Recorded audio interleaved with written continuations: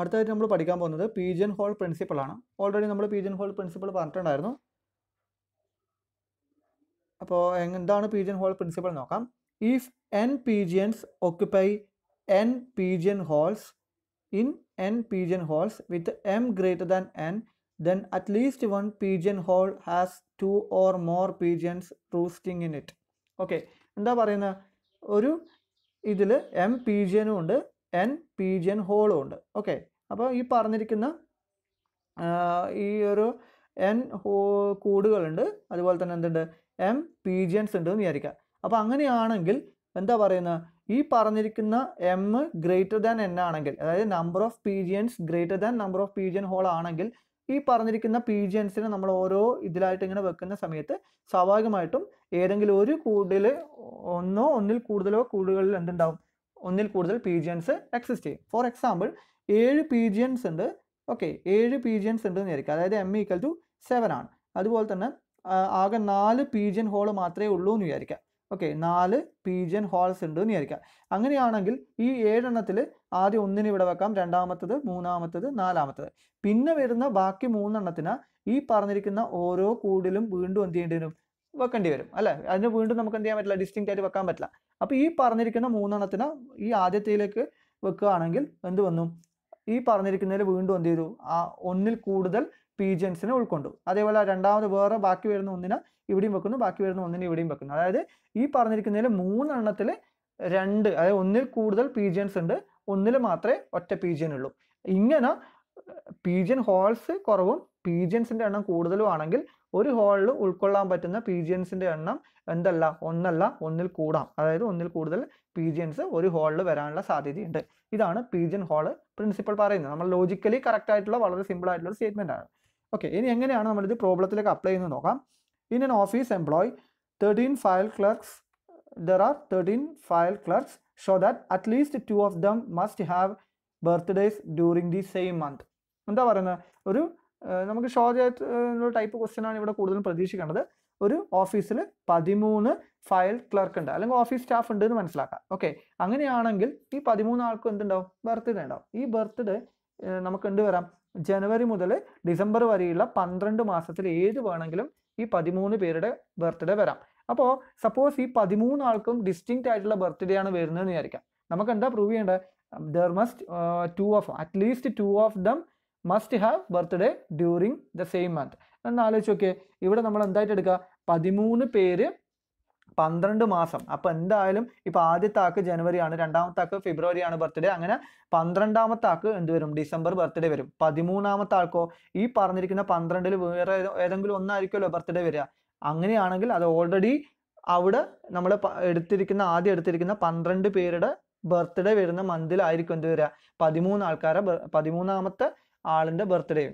Okay, അപ്പോൾ ഈ രീതിയിൽ നമ്മൾ ഇവിടെ ഇങ്ങനെ എടുക്കുന്ന സമയത്ത് എന്തുണ്ട്, 13 പീജിയൻ എന്നുള്ള രീതിയിൽ നമ്മൾ ഫയൽ ക്ലർക്സിനെ കൺസിഡർ ചെയ്യുക, 12 പീജിയൻ ഹോൾസ് എന്നുള്ള രീതിയിൽ എന്തിനെ കൺസിഡർ ചെയ്യുക, നമ്മുടെ ഇവിടുത്തെ നമ്പർ ഓഫ് മന്ത് കൺസിഡർ ചെയ്യുക. അപ്പോൾ അങ്ങനെയാണെങ്കിൽ സ്വാഭാവികമായിട്ടും ഏതെങ്കിലും ഒരു മന്തിൽ എന്ത് വേണ്ടി വരും, ഒന്നിൽ കൂടുതൽ ആള് ബർത്ത്ഡേ വന്നേ പറ്റൂ. അല്ലാതെ നമുക്ക് 13 ആൾക്കാരുടെ ബർത്ത്ഡേയും 13 ഡിഫറെൻറ്റ് മന്തിലേക്ക് വരാനുള്ള പോസിബിലിറ്റി ഇല്ല, കാരണം ആകെ 12 മന്തേ ഉള്ളൂ.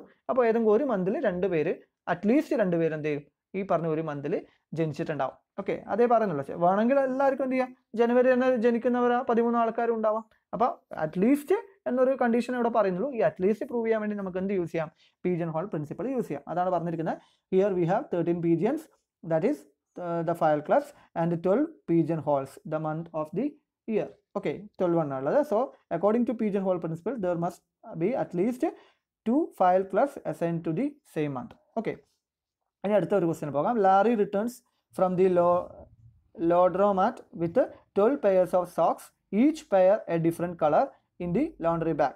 Drawing the socks from the laundry bag randomly, he will have to draw at most 13 of them to get a matched pair. എന്താണ് പറഞ്ഞിരിക്കുന്നത്, ഒരു ആള് ഒരു സ്ഥലത്ത് നിന്ന് എന്ത് വരുന്നു, അയാളുടെ കയ്യിൽ എന്തുണ്ട്, 12 പെയർ സോക്സ് ഉണ്ട്. ഈ 12 പെയർ സോക്സ് അയാൾ എന്ത് ചെയ്യുന്നു, ഒരു ബാഗിൽ 12 പെയർ സോക്സ് ഇങ്ങനെ വെച്ചിട്ടുണ്ട്. ഓക്കെ, 12 പെയർ സോക്സ് ഇങ്ങനെ വെച്ചിട്ടുണ്ട്. ഇനി ഈ പറഞ്ഞിരിക്കുന്ന നമ്മളെ 12 സോക്സ് ഇവരിങ്ങനെ എടുക്കുകയാണ്. ഇങ്ങനെ എടുക്കുന്ന സമയത്ത് റീപ്ലേസ് ചെയ്യുന്നുള്ള രീതിയിലേക്ക് വന്നു എന്ന് വിചാരിക്കാം. 12 പെയറാണ്. അപ്പോൾ അങ്ങനെയാണെങ്കിൽ ഈ പറഞ്ഞിരിക്കുന്ന ഇതിൽ നമുക്കെന്താ പ്രൂവ് ചെയ്യേണ്ടത്? He will have to draw utmost 13. എത്ര തവണ എടുക്കേണ്ടി വരും? 13 തവണ എടുക്കേണ്ടി വരും. Such that she get A matched pair. എന്ന് വെച്ചാൽ ഓൾറെഡി സെലക്ട് ചെയ്ത ഒന്ന് വീണ്ടും റിപ്പീറ്റ് ചെയ്യണമെന്നുണ്ടെങ്കിൽ, അതായത് ഓൾറെഡി ഇയാൾ എന്ത് ചെയ്യുന്നു? ഒരു കളർ സെലക്ട് ചെയ്യുന്നു. ഇപ്പോൾ റെഡ് കളർ എന്നുള്ളൊരു സംഭവം കിട്ടി. ഇനി ഈ റെഡ് കളർ വീണ്ടും റിപ്പീറ്റ് ചെയ്യണമെന്നുണ്ടെങ്കിൽ എന്ത് ചെയ്യണം? വീണ്ടും ഈ പറഞ്ഞിരിക്കുന്ന 12 പെയറിനെ എടുത്ത് വീണ്ടും റീപ്ലേസ് ചെയ്ത് വീണ്ടും എന്ത് ചെയ്യേണ്ടി വരും? നമ്മൾ ഒരു എക്സ്ട്രാ ഇതും കൂടി എടുക്കേണ്ടി വരും. 13 തവണ നമ്മൾ ഈ പറഞ്ഞിരിക്കുന്ന പ്രോസസ്സ് കണ്ടിന്യൂ ചെയ്താൽ മാത്രമേ നമുക്ക് എന്ത് കിട്ടുള്ളൂ? മാച്ച്ഡ് പെയർ കിട്ടുള്ളൂ. ഓക്കെ, അത് മനസ്സിലാക്കാം. അപ്പോൾ ഇവിടെ നമ്മൾ 12 പെയർ എന്നുള്ളൊരു കൺസെപ്റ്റ് എടുക്കുക. ഇവിടെ 12 പെയർ എന്ന് പറയുന്ന സോക്സ് എന്താണ്? 12 പെയർ സോക്സ് എന്ന് പറയുന്നത് പീജിയൻസ് ആണ്. അതുപോലെ തന്നെ നമ്മുടെ അറ്റ്ലീസ്റ്റ് ഈ പറഞ്ഞിരിക്കുന്ന കേസിലേക്ക് വരുമ്പോൾ നമ്മുടെ ഈ പിജൻ അതുപോലെ തന്നെ പീജിയൻസിൻ്റെ എണ്ണവും അതുപോലെ പീജൻ ഹോൾസിൻ്റെ കൺസെപ്റ്റും കൂടി മനസ്സിലാക്കാം. അപ്പോൾ ഈ പറഞ്ഞിരിക്കുന്ന രീതിയിൽ നമ്മൾ 12 സോക്സുകൾ നമുക്ക് വേണ്ടത് മാച്ച്ഡ് പെയർ കിട്ടുക എന്നുള്ളതാണ്. ഓക്കെ, അപ്പോൾ 12 സോക്സ് നമ്മൾ എന്ത് ചെയ്യുന്നു? ഇങ്ങനെ വെച്ചിട്ടുണ്ടെന്ന് വിചാരിക്കാം, 1 2 അപ് ടു 12 വരെ. ഇനി വീണ്ടും ഈ പറഞ്ഞിരിക്കുന്നതിൽ ഒരു മാച്ച്ഡ് പെയർ നമുക്ക് കിട്ടണമെന്നുണ്ടെങ്കിൽ സ്വാഭാവികമായിട്ട് എന്ത് ചെയ്യണം? 12 സോക്സാണ് ഉള്ളത്. അപ്പോൾ 12 സോക്സ് ഞാൻ ഇങ്ങനെ വെച്ചു. ഇനി വീണ്ടും ഇത് ഒരേ പെയർ നമുക്ക് കിട്ടണമെന്നുണ്ടെങ്കിൽ, മാച്ച്ഡ് പെയർ കിട്ടണമെന്നുണ്ടെങ്കിൽ എന്ത് ചെയ്യണം? ഈ പറഞ്ഞിരിക്കുന്ന 13ാമത്തെ തവണ കൂടി ഞാൻ എന്ത് ചെയ്യേണ്ടി വരും? ഇതിൽ നിന്ന് ഒരു സോക്സ് കൂടി എടുക്കേണ്ടി വരും. ആ എടുക്കുന്ന സോക്സ് എന്തായിരിക്കും? ഈ പറഞ്ഞിരിക്കുന്ന 12 ഏതെങ്കിലും ഒരു കളർ ആയിരിക്കില്ലേ? അപ്പോൾ സപ്പോസ് 3ാമത്തെ കളറാണ് വരുന്നതെന്ന് വിചാരിക്കാം. അപ്പോൾ എന്ത് കിട്ടി? 3ാമത്തേന് മാച്ച്ഡ് ആയിട്ടുള്ള ഒരു പെയർ എനിക്ക് കിട്ടി. ഓക്കെ, അപ്പോൾ ഈ രീതിയിൽ 12 പെയർ ഓഫ് സോക്സ് ആണുള്ളത്. അപ്പോൾ സ്വാഭാവികമായിട്ടും ഇതിൽ ഒരു മാച്ച്ഡ് പെയർ കിട്ടണമെന്നുണ്ടെങ്കിൽ നമ്മൾ എന്ത് ചെയ്യേണ്ടി വരും? 13ാമത് ഒരു ഡ്രോ കൂടി ചെയ്യേണ്ടി വരും. ഇതിന് നമ്മൾ സാധാ ലോജിക്കലി ഇത് ഉപയോഗിക്കുന്ന, പക്ഷേ ഇതിൻ്റെ കൺസെപ്റ്റ് എന്താണ്? പീജൻ ഹോൾ പ്രിൻസിപ്പിൾ ആണ്. നോക്കാം. Suppose that 12 socks drawn from the bag are of different colors. 12 എന്താണ്? ഡിഫറെൻറ്റ് കളേഴ്സ് ആണെന്ന് വിചാരിക്കുക. Then the 13th socks must be one of the 12 colors. കാരണം 13th ഇത് എടുത്തു കഴിഞ്ഞാൽ മാത്രമേ നമുക്ക് എന്ത് കിട്ടുള്ളൂ? ഈ പറഞ്ഞിരിക്കുന്ന ആൾക്ക് എന്ത് കിട്ടുള്ളൂ? പെയർ, മാച്ച്ഡ് പെയർ കിട്ടുള്ളൂ. അപ്പോൾ 12 എണ്ണം ഡിഫറെൻറ്റ് കളേഴ്സ് ആണ്. അപ്പോൾ 13ാമത് എടുക്കുന്ന സംഭവം, അതായത് then the 13th socks must be one of the 12 colors so that he get the matched pair. Okay, by pigeonhole principle, Larry has to draw at most 13 of the socks to get a matched pair. ഒന്ന് എടുത്തു, അതേ matched pair കിട്ടണമെന്നുണ്ടെങ്കിൽ ആകെ 12 pair of socks മാത്രമേ ഉള്ളൂ. എന്ത് ചെയ്യേണ്ടി വരും? ഈ പറഞ്ഞിരിക്കുന്ന 13ാമത്തെ തവണ കൂടി, കാരണം ഒന്ന് റിപ്പീറ്റ് ചെയ്യണമെന്നുണ്ടെങ്കിൽ നിർബന്ധമായിട്ടും ഈ പറഞ്ഞിരിക്കുന്ന സംഭവം വീണ്ടും എന്ത് ചെയ്യേണ്ടി വരും? 13ാമത്തെ തവണ കൂടി ഞാൻ എന്ത് ചെയ്യേണ്ടി വരും? എടുക്കേണ്ടി വരും. 12 തവണ എടുത്തു കഴിഞ്ഞാൽ 12 എനിക്ക് എന്താ കിട്ടുക? ഡിസ്റ്റിങ്ക്റ്റ് ആയിട്ടുള്ള കിട്ടാനുള്ള പോസിബിലിറ്റി ഉണ്ട്. പക്ഷേ മാച്ച്ഡ് പെയർ കിട്ടണമെന്നുണ്ടെങ്കിൽ വീണ്ടും ഞാൻ എന്ത് ചെയ്യണം? 13ാമത്തെ തവണ കൂടി ഈ പറഞ്ഞിരിക്കുന്ന സോക്സ് ടേക്ക് ചെയ്യേണ്ടി വരും. Okay, Vilma operates a computer with a magnetic tape drive. One day she is given a tape that contains 50,000 words of 4 or fewer lowercase letters.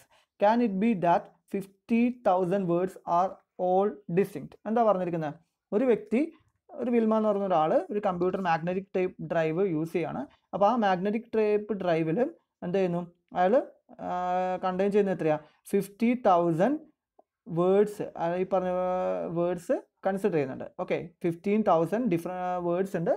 അപ്പോൾ ഈ 15,000 വേർഡ്സ് ഫോം ചെയ്തിരിക്കുന്നത് എന്താ? 4 ലെറ്റേഴ്സോ 4 കുറവുള്ള ലെറ്റേഴ്സ്. അതായത് നമ്മൾ ABCD എന്ന് പറയുന്ന അപ് ടു Z വരെയുള്ള ഇംഗ്ലീഷ് ആൽഫബറ്റിലുള്ള 4 ലെറ്റേഴ്സിൻ്റെ കോമ്പിനേഷൻ വരാം, അല്ലെങ്കിൽ 3 ലെറ്റേഴ്സിൻ്റെ കോമ്പിനേഷൻ വരാം, അല്ലെങ്കിൽ 2 ലെറ്റേഴ്സിൻ്റെ കോമ്പിനേഷൻ വരാം, അല്ലെങ്കിൽ ഒരു ലെറ്റർ മാത്രം വരാം. അപ്പോൾ ഇങ്ങനെയുള്ള 4 കുറവോ ഉള്ള ലെറ്റേഴ്സിൻ്റെ കോമ്പിനേഷനായിട്ട് വരുന്ന 50,000 വേർഡ്സ് ഉണ്ട്. ഓക്കെ, അപ്പോൾ ഇവിടെ ചോദിച്ചിരിക്കുന്നത് ഈ 50,000 വേർഡ്സും എല്ലാം ഡിസ്റ്റിങ്ക്റ്റ് ആണോ, അല്ലെങ്കിൽ അതിൽ റിപ്പീറ്റേഷൻസ് ഉണ്ടാവുമോ എന്നുള്ളതാണ്. ഓക്കെ, സിമ്പിൾ ആയിട്ടുള്ള കാര്യമാണ്. നമ്മൾ ഏറ്റവും സിമ്പിളായിട്ട് കാര്യം ക്വസ്റ്റ്യൻ മനസ്സിലാക്കുക. ഈ പറഞ്ഞിരിക്കുന്ന വിൽമ എന്ന് പറയുന്ന വ്യക്തിയുടെ കയ്യിലുള്ള മാഗ്നറ്റിക് ടേപ്പിൽ എത്രയുണ്ട്? 50,000 വേർഡ്സ് ഉണ്ട്. ഈ 50,000 വേർഡ്സും അയാൾ ഫോം ചെയ്തിരിക്കുന്നത് ഏത് കോമ്പിനേഷൻ ഉപയോഗിച്ചാൽ? ഒന്നിക്കൽ English ആൽഫബറ്റിലെ 4 letters, 4 lower case letters ഉപയോഗിച്ചിട്ടുള്ള കോമ്പിനേഷൻ ആയിരിക്കാം, അല്ലെങ്കിൽ 3 എണ്ണം ഉപയോഗിച്ചിട്ടുള്ള കോമ്പിനേഷൻ ആയിരിക്കാം, അല്ലെങ്കിൽ 2 എണ്ണം ഉള്ള കോമ്പിനേഷൻ ആയിരിക്കാം, അല്ലെങ്കിൽ 1 ഉള്ള കോമ്പിനേഷൻ ആയിരിക്കാം. ആ അത്രയും കോമ്പിനേഷൻസിൽ ഏതെങ്കിലും ഒന്നായിരിക്കാം ഈ 50,000 വേർഡ്സ്. ആ വേർഡ്സ് ഫോർ എക്സാമ്പിൾ ഇപ്പോൾ ABCD എന്ന് പറയുന്നത് എന്താ? ഒരു വേർഡാണ്. ഈ 15,000 ഒരു വേർഡായിരിക്കാം. അതുപോലെ തന്നെ BCD എന്ന് പറയുന്നത് ഒരു വേർഡായിരിക്കാം. അതുപോലെ തന്നെ XY എന്ന് പറയുന്ന ഒരു വേർഡായിരിക്കാം. Z എന്ന് മാത്രം പറയുന്ന ഒരു വേർഡായിരിക്കാം. ഇങ്ങനെ ഒരുപാട് പോസിബിലിറ്റീസ് ഉണ്ട്. അപ്പോൾ ഇവിടെ ചോദിച്ചിരിക്കുന്നത് ഈ 50,000 എല്ലാ വേർഡ്സും എന്താണ്, ഡിസ്റ്റിങ്ക്റ്റ് ആണോ അല്ലയോ എന്നുള്ളതാണ് ക്വസ്റ്റ്യൻ. ഓക്കെ, എങ്ങനെ ചോദിക്കാം? നമ്മളിത് ആലോചിച്ച് നോക്കാം. ഡിസ്റ്റിങ്ക്റ്റ് ആവണമെന്നുണ്ടെങ്കിൽ നമുക്ക് ഈ പറഞ്ഞിരിക്കുന്ന ആൽഫബറ്റ്, അതായത് ABCD മുതൽ Z വരെയുള്ള 26 ആൽഫബറ്റ്സ് ഉപയോഗിച്ചിട്ട് 4 ഉപയോഗിച്ചുണ്ടാക്കുന്ന letters, or 3 ഉപയോഗിച്ചുണ്ടാക്കുന്ന letters, or 2 letter ഉപയോഗിച്ചുണ്ടാക്കുന്ന words, or 1 letter മാത്രം ഉപയോഗിച്ചിട്ടുള്ള വേർഡ്.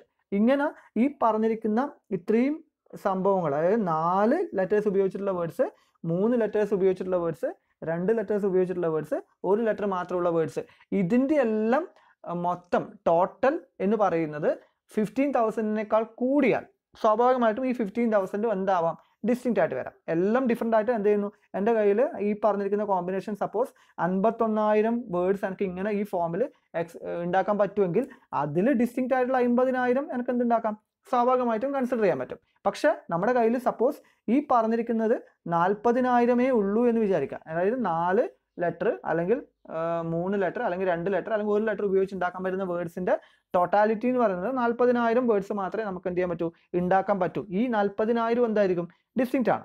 പിന്നെ 40,000-ന് മുകളിൽ ഒരു ലെറ്റർ ഞാൻ യൂസ് ചെയ്യുന്നു, അല്ലെങ്കിൽ ഒരു വേർഡ് ഞാൻ ഈ പറഞ്ഞിരിക്കുന്ന ഇംഗ്ലീഷ് ആൽഫബറ്റ് വഴി ഉണ്ടാക്കുക എന്ന് പറഞ്ഞാൽ, ഈ 4 കുറവുള്ള കോമ്പിനേഷൻ വെച്ച് ഉണ്ടാക്കുക എന്ന് പറഞ്ഞാൽ സ്വാഭാവികമായിട്ടും എന്ത് ചെയ്യേണ്ടി വരും, റിപ്പീറ്റ് ചെയ്യേണ്ടി വരും. അപ്പോൾ ഇവിടെയും എന്താണ്, ഏകദേശം കൺക്ലൂഷനിലേക്ക് വരുന്ന സമയത്ത് നമ്മൾ ഉപയോഗിക്കുക പീജിയൻ ഹോൾ പ്രിൻസിപ്പിൾ ആണ്. ഓക്കെ, എക്സിസ്റ്റ് ചെയ്യുന്നത് നമ്മുടെ പീജിയൻ ഹോൾസ് ആയിട്ടും നമ്മളെ കയ്യിൽ കിട്ടിയിരിക്കുന്ന, നമ്മളെ തന്നിട്ടുള്ള നമ്പർ ഓഫ് വേർഡ്സ് എത്രയാണ് അതിനെ പീജിയൻസ് ആയിട്ടും കൺസിഡർ ചെയ്താൽ എക്സിസ്റ്റ് ചെയ്യുന്ന പീജിയൻ ഹോൾസിലേക്ക് ഇതിനെ നമ്മൾ പ്ലേസ് ചെയ്യുമ്പോൾ ഒരു പീജിയൻ ഹോളിൽ ഒന്നിൽ കൂടുതൽ പീജിയൻ വരുമോ എന്നുള്ളതാണ് അവിടുത്തെ ചോദ്യം വരിക. ഓക്കെ, അപ്പോൾ നമ്മൾ ആദ്യം ചെയ്യാൻ പോകുന്നത് 4 4-ൽ കുറവോ ആയിട്ട് ലെറ്റേഴ്സിൻ്റെ കമ്പൈൻ ചെയ്യുന്ന സമയത്ത് നമുക്ക് കിട്ടാൻ സാധ്യതയുള്ള വേർഡ്സിൻ്റെ എണ്ണം നമ്മൾ നോക്കുകയാണ്. അപ്പോൾ അതിന് വേണ്ടിയിട്ട് ആദ്യം 4 ലെറ്റേഴ്സ് ഉപയോഗിച്ചിട്ട് നമുക്ക് ഉണ്ടാക്കാൻ പറ്റുന്ന വേർഡ്സ് എത്ര എണ്ണം വരും, 4 ലെറ്റേഴ്സ്. അപ്പോൾ 4 പൊസിഷനാണുള്ളത്. അപ്പോൾ ഈ ഓരോ സ്ഥലത്തും നമുക്ക് എന്ത് ചെയ്യാം, റിപ്പീറ്റേഷൻ അലൗഡ് ആണ്. കാരണം നമുക്കൊന്നും പറയുന്നൊന്നുമില്ല. ലെറ്റേഴ്സിൽ എന്ത് ചെയ്യാം, റിപ്പീറ്റേഷൻ നമുക്ക് ഇവിടെ വീണ്ടും യൂസ് ചെയ്തിട്ട് വേർഡ്സ് ഉണ്ടാക്കാം. നമ്മൾ വേർഡ്സ് ഉണ്ടാക്കാനേ പറയുന്നുള്ളൂ, അവിടെ റിപ്പീറ്റ് ചെയ്യാൻ പാടില്ല എന്നുള്ള പ്രത്യേകിച്ചുള്ളൊരു കണ്ടീഷൻ ഇല്ല. അതുകൊണ്ട് നമുക്ക് വേണമെങ്കിൽ ആ വേർഡ്സ് റിപ്പീറ്റ് ചെയ്തെടുക്കാൻ പറ്റും. അപ്പോൾ 26 വേർഡ്സ് നമുക്ക് ഉപയോഗിക്കാം. ഇവിടെ 26 വേണമെങ്കിൽ ഉപയോഗിക്കാം, ഇവിടെ 26 വേണമെങ്കിൽ ഉപയോഗിക്കാം, ഇവിടെയും 26 7 വേണമെങ്കിൽ ഉപയോഗിക്കാം. അപ്പം 4 അതായത് 4 ലെറ്റർ ഉള്ള വേർഡ്സ് എത്ര നമുക്ക് ഉണ്ടാക്കാം, 26 × 26 × 26 × 26, അതായത് 26 പവർ 4 വേസിൽ 4 ലെറ്റേഴ്സിൻ്റെ കോമ്പിനേഷൻ വരുന്ന രീതിയിൽ നമുക്ക് ഇംഗ്ലീഷ് ആൽഫബറ്റിൽ ലെറ്റേഴ്സ് ഉണ്ടാക്കാം. ഇവിടെ റിപ്പീറ്റേഷൻ അലൗഡ് ആണെന്ന് മനസ്സിലാക്കാം. കാരണം ഒരു ലെറ്റർ ഉപയോഗിക്കുന്നു, വീണ്ടും നമ്മൾ ആ ലെറ്റർ ഉപയോഗിച്ചിട്ട് വേർഡ് ഉണ്ടാക്കുന്നതുകൊണ്ട് നമ്മളോടൊന്നും പ്രശ്നമൊന്നുമില്ലല്ലോ. പ്രത്യേകിച്ച് പറയാത്തതുകൊണ്ട് ഇവിടെ റിപ്പീറ്റേഷൻ അലൗഡ് ആണ്. ഇനി രണ്ടാമത്തെ കേസ് എന്ന് പറഞ്ഞാൽ ഇത് 4 എണ്ണം വരുന്നത്. ഇനി അല്ലെങ്കിൽ എന്തുണ്ട്, ഓർ 3 എണ്ണം വരുന്ന കോമ്പിനേഷൻ, അതായത് 3 ലെറ്റർ വരുന്ന എത്ര വേർഡ്സ് ഉണ്ടാക്കാം. 3 ലെറ്റർ വരുന്നതെന്ന് പറയുമ്പോൾ ആദ്യത്തേത് 26, രണ്ടാമത്തെയും 26, മൂന്നാമത്തെയും എന്ത് തന്നെ വരും, 26. അപ്പോൾ എത്ര വരും, 26 പവർ 3. അപ്പോൾ 3 എണ്ണം ഉപയോഗിച്ചിട്ടുള്ള 26 പവർ 3 ലെറ്റേഴ്സ് വേർഡ്സ് എനിക്ക് എന്ത് ചെയ്യാം, ഈ 3 ലെറ്റർ ഉപയോഗിച്ചുകൊണ്ട് ഉണ്ടാക്കാം. ഇനി 2 എണ്ണമാണെങ്കിൽ സ്വാഭാവികമായിട്ടും 26 × 26, 26 പവർ 2. അല്ല, ഇനി 1 ആണെങ്കിൽ ഒരു ലെറ്റർ മാത്രം ഉപയോഗിച്ചിട്ടുള്ള എത്ര വേർഡ്സ് ഉണ്ടാവും, ഒന്നിക്കൽ A അല്ലെങ്കിൽ B അപ് ടു Z വരെ, അതായത് 26. അതാണ് നമ്മളിവിടെ പറഞ്ഞിരിക്കുന്നത്. അപ്പോൾ ഇവിടെ ഓർ ആണ് അല്ലേ, ഈ പറഞ്ഞിരിക്കുന്ന വേർഡ് ശ്രദ്ധിക്കുക, 4 ഓർ ഫ്യൂവർ ആണ്. അപ്പം 4 ഓർ 3 ഓർ 2 ഓർ 1. 4 എണ്ണം വെച്ച് എനിക്ക് എത്ര ഉണ്ടാക്കാം, 26 പവർ 4. അതുപോലെ തന്നെ 3 എണ്ണം വെച്ചിട്ടുള്ള 26 പവർ 3, 2 എണ്ണം വെച്ചിട്ടുള്ള 26 പവർ 2, 1 മാത്രമേ ഉള്ളത് 26. ഓർ ആയതുകൊണ്ട് സമ്മ. അപ്പോൾ 26 power 4 plus 26 power 3 plus 26 power 2 plus 26, that is equal to 47,554 എന്ന് പറയുന്ന അത്രയും വലിയൊരു വാല്യൂ നമുക്ക് കിട്ടും. ഈ വാല്യൂ നമ്മൾ എന്ത് ചെയ്യുക, ഇത്രയും വാല്യൂ ഇത്രയും വേർഡ്സ് ആണ് നമുക്ക് എന്തായിട്ട് കിട്ടുക, ഡിസ്റ്റിങ്ക്റ്റ് ആയിട്ട് ഉണ്ടാവുക.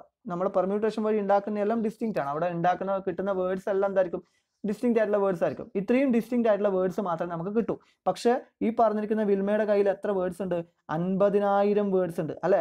നമുക്ക് ആക്ച്വലി ഡിസ്റ്റിങ്ക്റ്റ് ആയിട്ടുള്ള എത്ര എണ്ണേ കിട്ടുള്ളൂ, 47,000 സംതിങ് മാത്രമേ നമുക്ക് എന്തുണ്ടോ ഡിസ്റ്റിങ്ക്റ്റ് ആയിട്ടുള്ളതോ. പക്ഷേ ഇയാളെ കയ്യിൽ 50,000 ഉണ്ടെങ്കിൽ നിർബന്ധമായിട്ടും ബാക്കി വരുന്ന ഈ പറഞ്ഞ വേർഡ്സ് എന്തിൻ്റെ റിപ്പീറ്റേഷൻ ആയിരിക്കും? ഈ പറഞ്ഞിരിക്കുന്ന 475254 എന്ന് പറയുന്ന വാല്യൂവിൻ്റെ ഉള്ളിൽ വരുന്ന ലെറ്റേഴ്സ് ആയിരിക്കും, അല്ലെങ്കിൽ വേർഡ്സ് ആയിരിക്കും. ആ വേർഡ്സിൻ്റെ തന്നെ റിപ്പീറ്റേഷൻ ആയിരിക്കും ബാക്കിയുള്ള വാല്യൂസ് എല്ലാം. ഓക്കെ, അപ്പോൾ അതുകൊണ്ടാണ് നമ്മൾ പറയുന്നത് consider 50,000 words as pigeon and 475254 words as pigeonholes, then at least one word is repeated on the tap.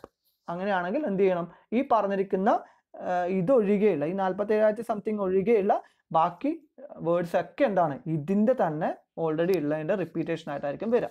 Okay, അതാണ് പീജൻ ഹോൾ. ഇവിടെ നമ്മൾ ഉപയോഗിക്കുന്ന കൺസെപ്റ്റും പീജൻ ഹോൾ പ്രിൻസിപ്പൾ തന്നെയാണ്. ഓക്കെ,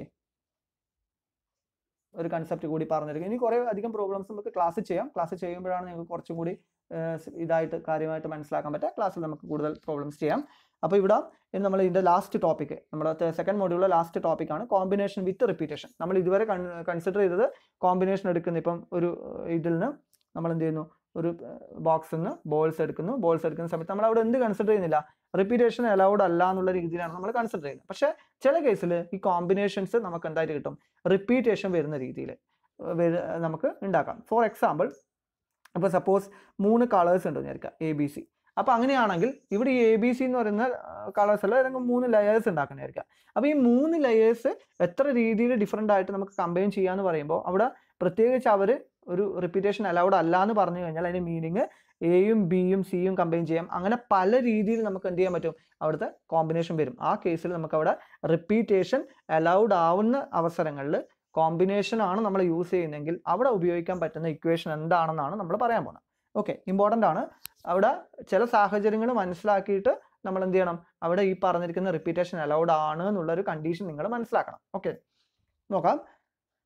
അപ്പോൾ അവിടെ നമ്മളൊരു റിസൾട്ട് മാത്രമേ പഠിക്കണ്ടോ. ആ റിസൾട്ട് വെച്ചിട്ടുള്ള 2-3 പ്രോബ്ലംസ് ചെയ്ത് നോക്കാം. ബാക്കി നമുക്ക് കുറേ പ്രോബ്ലംസ് ചെയ്ത് കഴിഞ്ഞാൽ അത് പ്രാക്ടീസ് ആവുമല്ലോ. നമുക്ക് ഈ പറഞ്ഞിരിക്കുന്ന ഡയറക്റ്റ് ആയിട്ടായിരിക്കും ക്വസ്റ്റ്യൻസ് ഉണ്ടാവാം. ക്വസ്റ്റ്യൻ നോക്കാം, ആ റിസൾട്ട് നോക്കാം.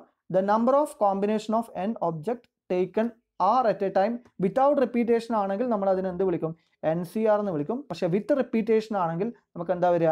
n+r-1 CR. ശരിക്കും മനസ്സിലാക്കുക, n+r-1 CR. ഓക്കെ, അതായത് 15 ബോളിൽ നിന്ന് 5 ബോള് റിപ്പീറ്റേഷൻ വഴി ഞാൻ എടുക്കുകയാണെങ്കിൽ, റിപ്പീറ്റേഷൻ ഇല്ലാതെ എടുക്കുകയാണെങ്കിൽ 15C5, വിത്ത് റിപ്പീറ്റേഷൻ ആണെങ്കിൽ 15 + 5 - 1 C5. അതായത് എത്ര വരും? നമ്മുടെ 19C5 ആണ് നമ്മുടെ റിപ്പീറ്റേഷനായിട്ട് വരിക. ഓക്കെ, അപ്പോൾ നോക്കാം, ഒരു എക്സാമ്പിൾ നോക്കാം. On their way home from track practice 7 high school freshmen stop at A restaurant where each of them has one of the following: a cheeseburger, a pizza, a taco, or a fish sandwich. How many different purchases are possible in the viewpoint of a restaurant? എന്ത് ചെയ്യുന്നു? ഒരു on the way from track practice 7 high school freshmen, ഒരു ഇതിന് വരുന്ന സമയത്ത് ഹൈസ്കൂളിലുള്ള 7 പേര് എന്ത് ചെയ്യുന്നു? ഒരു റെസ്റ്റോറൻറ്റിലേക്ക് വരുന്നു. ആ റെസ്റ്റോറൻറ്റിൽ എന്താ ഉള്ളത്? ആ റെസ്റ്റോറൻറ്റിൽ മൊത്തം നമ്മുടെ ഒരു ചീസ് ബർഗർ, ഒരു പിസ്സ, അതുപോലെ തന്നെ ഒരു ടാക്കോ, അതുപോലെ തന്നെ ഫിഷ് സാൻഡ്വിച്ച്, ഇത്രയും കാര്യങ്ങളുണ്ട്. അങ്ങനെയാണെങ്കിൽ എത്ര രീതിയിൽ ഇയാൾക്ക് ഇത് എന്ത് ചെയ്യണം? പർച്ചേസ് ചെയ്യാൻ പറ്റും എന്നാണ് ഇവിടുത്തെ ചോദ്യം വരുന്നത്. ഓക്കെ, ക്വസ്റ്റ്യൻ കൃത്യമായിട്ട് മനസ്സിലാക്കുക. ഇവിടെയുള്ള എന്താ? ഇവിടെ ഉള്ളത് 7 പേരുണ്ട്, 4 ഐറ്റംസ് ഉണ്ട്. ഓക്കെ, അപ്പോൾ ഈ 4 ഐറ്റംസ് ഇവർക്ക് എങ്ങനെ വേണമെങ്കിലും പർച്ചേസ് ചെയ്യാം. ഇവിടെ ഒരാൾ ഉപയോഗിച്ച സംഭവം വേറെ ആൾ ഉപയോഗിച്ചുകൂടാന്നൊന്നും പറയുന്നില്ല, അല്ലേ? അപ്പോൾ ഇവിടുത്തെ കേസിൽ നമ്മുടെ n എന്ന് പറയുന്നത് എത്രയാ? 4 ഐറ്റംസ് ആണ് നമ്മുടെ കയ്യിലുള്ളത്, അല്ലേ? 4 ഐറ്റംസ് ഉണ്ട്. പക്ഷെ ഉപയോഗിക്കേണ്ടത് എത്ര പേർക്കാ? 7 പേര്. അപ്പോൾ സ്വാഭാവികമായിട്ടും ഒന്നിൽ കൂടുതൽ സംഭവങ്ങൾ എന്ത് ചെയ്യേണ്ടി വരും? ഒരാൾ ഉപയോഗിക്കേണ്ടി വരും. ഇപ്പോൾ ഒരാൾ ചീസ് ബർഗർ ഉപയോഗിക്കുന്നു.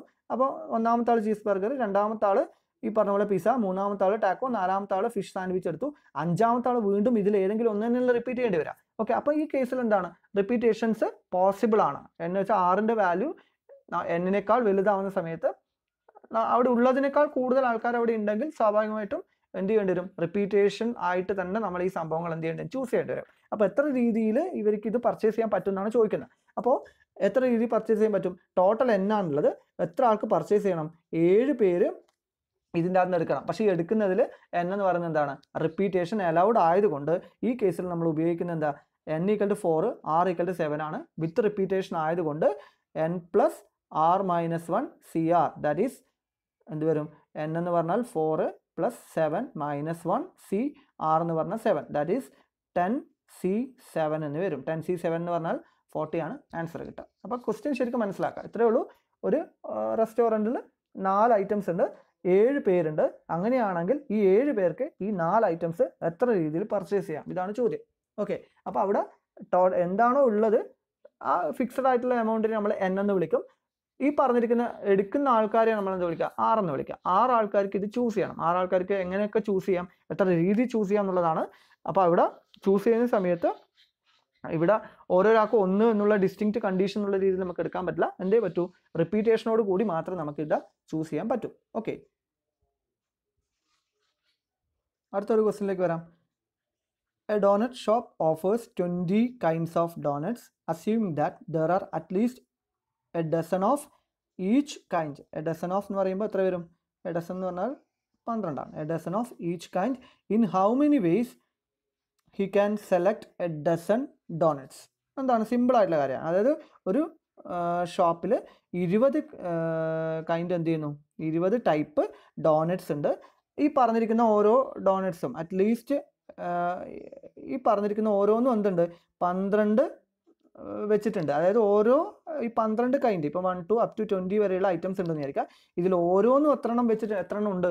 12 എണ്ണം അവിടെ ഉണ്ടെന്ന് വിചാരിക്കുക. അങ്ങനെയാണെങ്കിൽ നമ്മൾ എന്ത് ചെയ്യുന്നു? എത്ര രീതിയിൽ 12 ഡോണറ്റ്, ഈ 12 ഡോണറ്റ് എന്താവാം? റിപ്പീറ്റേഷൻ വരാം. ഒന്നിക്കിൽ ഈ പറഞ്ഞിരിക്കുന്ന ആദ്യത്തെ ടൈപ്പ് തന്നെ വരാം, അല്ലെങ്കിൽ രണ്ടാമത്തെ ടൈപ്പ് മാത്രം വരാം. ഇപ്പോൾ ഇവിടെ എങ്ങനെയാണ് റിപ്പീറ്റേഷൻ വരുന്നതെന്ന് മനസ്സിലാക്കുക.